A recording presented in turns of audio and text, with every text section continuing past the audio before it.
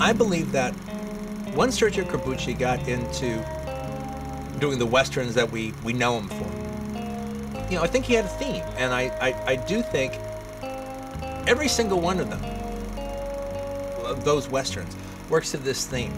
Is, you know, I think they all were his treatise on fascism, on the fascism that he experienced growing up in World War II, the fascism that Italy had come out of, but that was, you know, that he knew his whole life, and he had witnessed World War II, and so I think the Westerns were all in response to that.